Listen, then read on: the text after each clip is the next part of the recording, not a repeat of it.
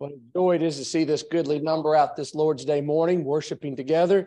If you have your Bible, if you'll be turning to the Gospel of Luke in the 15th chapter, that's where we'll begin in just a moment. If you're visiting with this church family, we're delighted to have you in our study. In a few moments, we'll be standing and singing the song that's been suggested. And if you've never put on Christ in baptism, all things have been made ready where you can confess Jesus as the Son of God and be immersed into Christ for the remission of sins. Or if you need to be restored, as we stand and sing, we pray you'd make your way to the front so that your life could be made right with God. It's good to be back, or at least I thought it was. I got heckled by Doug Hagewood and Wayne Davis. I thought, poor old fella sitting up there, and they said, it's good to have Mike back. And Doug's going, yeah. And, just good to be home, just kicked around again. So, but I appreciate them. In the book of Luke, in the 15th chapter, if you will, notice one verse for the thought of our study. When you come to the Gospel of Luke in the 15th chapter, look at verse 10, and then look at verse 20. Look at verse 10 first. Likewise, I say to you, there is joy in the presence of the angels of God over one sinner who repents. Now drop down to verse 20. And he arose and came to his father, but when he was still a great way off, his father saw him and had compassion and ran and fell on his neck and kissed him. I don't know how many times I've preached from the Gospel of Luke in the 15th chapter, but I'm never ashamed to go back and preach on it again. It seemed like every time I read this parable, there's something that just jumps out, and it is a parable that I think we can all relate to when we think about coming back to God. I believe one could study this daily and still not touch the hem of the garment to all the lessons involved. But in our study this morning, I want us to think about some things that Jesus talks about the prodigal son, and then make application, and the lesson will be yours. In your Bible, in the book of Luke in the 15th chapter, we're familiar with the young man who came to his father and asked his father for his inheritance. I want us to understand that in that culture, in that day, that would be a great insult as it would be in our day. What the young man is saying is, Father, I can't wait till you die. I want what is mine now, and I want to take it and spend it. So here was a young man who, instead of waiting for his inheritance, demands it early. And notice the father gives him that inheritance, and the young man goes into a far country. And notice when he's in the far country, he lives in the very filth of sin. I give him this much credit. At least he didn't stay in the village to live it up. He went to the far country. But perhaps he went there because he knew he could find everything he wanted to indulge in sin. But you remember in Luke 15 that the young man ran out of money, and the Bible says a famine came.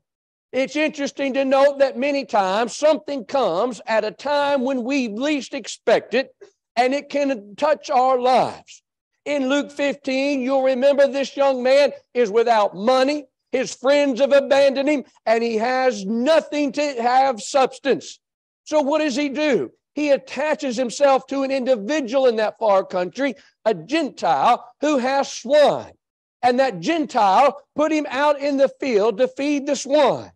And the Bible says he became so hungry, he desired to fill his stomach with the food that the swine ate. I don't know if you've ever sloughed a hog or not, but I've seen it done. And I want to tell you, if you're hungry for that, you're hungry indeed. And here he was just wanting what the pigs had. Then all of a sudden, he came to himself, the Bible says. All of a sudden, he realized he's not living for the purpose he was made for. And all of a sudden, his father's house, with all its rules and regulations that he thought he couldn't stand, didn't seem so bad. All of a sudden, he said, you know what I need to do? I need to arise. I need to go to my father and ask him just to let me be a servant on the land. Notice the young man's humility. He thinks if I could just be a hired hand. He said, my father's hired hands have food enough to spare. I perish with hunger. Maybe my father will just allow me to work on the land. So that young man gets up and he starts to head home. And I've often wondered in my mind, when he walked home, what was on his mind? Did he walk slowly and feared that his father might reject him and not receive him back? But notice one thing the Bible says in Luke 15 and verse 20, one of the most touching scenes is when the father saw him afar off. Many times we talk about the father looking for him. But one thing I appreciate is the Father saw him, and then notice the Bible says the Father runs to greet him. You ever thought about how that would have been humiliating for the Father? Here you are in a village, and the people in that culture knew exactly what was happening. Men did not run. It was not dignified. You had to hike up your robe to run. And notice the Father is going to bear the shame so the Son doesn't have to bear it. He runs to the Son. And notice in Luke 15:20, the Father, as he is running, is taking up his arms to embrace his Son because he had compassion. I like that statement. He didn't say, there's the son who spent my money. He didn't say, there's the son who humiliated me. There's the son who did not show me love or respect. But the Bible said he had compassion.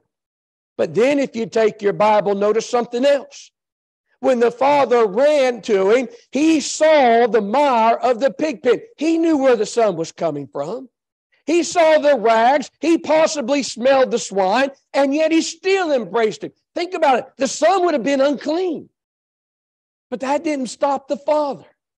The Father runs and grabs him. According to Jewish law, that father might have become unclean too. The son had been with the swine, which to the Jews was unclean. But what does the Father do? The Father, out of breath, but not out of love, embraces the Son. And he says, now, here is my son. The son may who've been scared to embrace his father doesn't have to initiate it. The Father initiates it, grabs him, embraces him, and kisses him. Now, that word in the original can mean kiss earnestly, eagerly, or repeatedly. Over and over. And what I'd like to do is for just a few moments of our time is think about that father kissing his son and what each kiss could represent.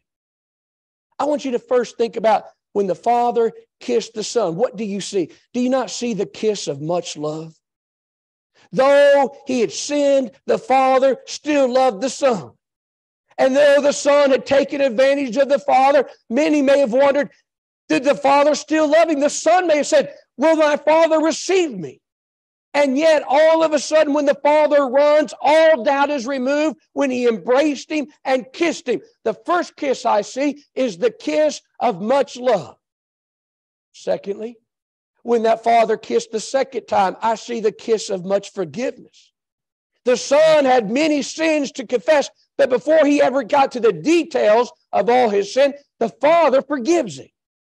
Now notice the son said, I've sinned. The father wanted to hear that. He wanted to know the son was coming back.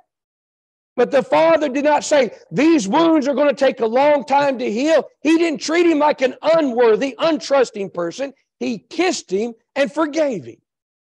Now, how many parents would have been embarrassed by their son's deeds, his rags, his filth, and said, you know, you're getting exactly what you deserve. But this father was overjoyed. His son had come home. So I see not only the kiss of much love, I see the kiss of much forgiveness.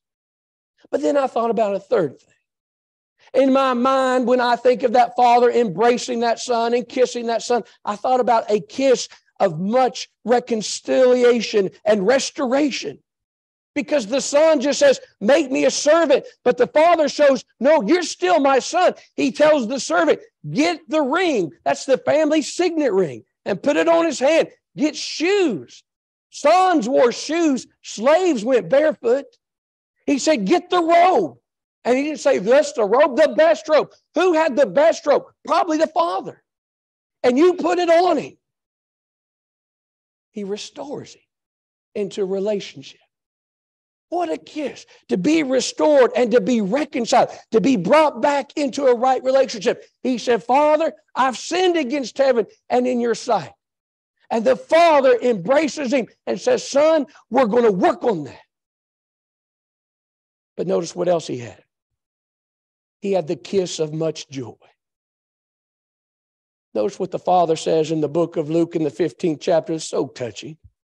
When he talks about the son, he said, my son which was lost is found. My son which is dead is alive.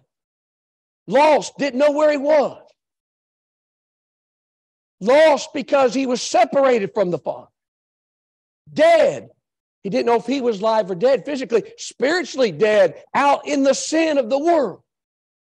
And what does the Father say? Now you are alive. My son was dead, is alive again. He's lost in verse 24 and found. And notice, they begin to be married. Here the son said, I'm no longer worthy to be called your son. And he said, you're still my son. And they begin to be married. There's joy. Like we read in verse 10, there's joy when one is reconciled. Well, that brings up something else in our study. There was the kiss of comfort. This young man was tired. This young man was hungry and weak and guilt-ridden. And the Father's kiss dealt with the past. He forgave him. It deals with the present. I'm not ashamed of you. And it deals with the future. What if I go astray again? The Father kisses him again and says, we'll face the future together. Do you see the kisses of the Father? But that brings up another thought. There's the kiss of assurance. The Father kissed him until he knew he was forgiven and had a chance to start over again. I want to take that. I want to make application in the lesson's yours. You know, one thing I think we can understand this morning is the love of a father. Now, you know, sometimes our earthly fathers may not show us the love they need to, and many people have not been blessed with a good earthly father. But I want to tell you, if you have been, be thankful for that. But if you didn't have a good earthly father, remember one thing, don't confuse him with your heavenly Father. Because God loves us and God cares for us. And one thing I always need to remember is God is there to receive me. Secondly, have you ever looked at the Father's forgiveness and compared it to the older brother? And I want to know, which one are we more like? If someone comes and who has sinned against us, are we going to be willing to forgive him? Or are we going to be like the older brother and try to find something to hold a grudge with? I want to tell you, life's too short to be bitter. And life's too short to hold grudges. How many times have I seen people miserable because they've held some grudge? Now, many times in my life, I've struggled with that. Many times I had to keep praying, and sometimes I have to work on it. But I want to tell you something. I learned that life is too short not to be forgiven. Thirdly, do you see how much God loves you? Oh, as Brother Wayne brought out in the Lord's Supper talk from 1 Corinthians 13 in a powerful way. Do you see his love? As Brother Dean read from John 3:16, what the Father did in the giving of his Son so that we can be saved? And have you come to the Father and let him kiss you? Have you received the kiss of love? Look in the Roman letter and the 5th chapter. In Romans chapter 5, look what's said in verse 8. But God demonstrates his own love toward us. While we were still sinners, Christ died for us. Do you see the demonstration of love with Jesus on the cross? God said, I'll show you how much I love you. That's the kiss of love. Secondly, think about the kiss of forgiveness. Look in Colossians chapter 1. And notice what the Apostle Paul had to say when he wrote to the church at Colossae. In Colossians chapter 1 in verse 14, in whom, talking about Christ, we have redemption through his blood, watch it, the forgiveness of sins. When I am obedient to the gospel of Christ, I am forgiven by God. I come in contact with the blood of Christ. My sins are blotted out. The Father kisses me. I am taken away from that which has separated me from the Father. But have you ever thought about a third thing? Go back to Romans 5 and look at verse 10. In verse 10, notice he said, for when we were enemies, we were reconciled to God through the death of his Son. Much more, having been reconciled, we shall be saved by his life. Do you see the kiss of reconciliation? What it means to be back in fellowship with God. Though I've sinned and though I've strayed and though I'm the one that wandered away, God receives me back when I come home. And there's a reconciliation. There's a relationship brought back into rightness. But then think of the kiss of joy. As we read in Luke 15:10, when one sinner repents, heaven rejoices. I want to tell you something. If heaven rejoices, we should rejoice. But then think about the kiss of comfort. In 1 Thessalonians 4:18, when Paul gave that dissertation about the second coming of Christ, and he said the dead in Christ will rise first, and those who remain will be caught up to meet him. He says in verse 18, comfort one another with these words. He's coming again. And then we receive the kiss of assurance. Look in Hebrews chapter 10. In Hebrews chapter 10, notice if you will, verse 22. Let us draw near with a true heart in full assurance of faith, having our hearts sprinkled from an evil conscience and our bodies washed with pure water. Look at that. Assurance of faith. That's what I need, to know that God has forgiven me. Have you ever thought about God's forgiveness? Isn't it beautiful to think of the Father kissing us, embracing us, and welcoming us home? And this morning, if you've never put on Christ, or if you've stumbled and strayed, why not come back? Because I'll tell you what, if you've ever received the kiss of God, you get a picture of that young man in Luke 15, embraced by a compassionate Father who loves us. If you need to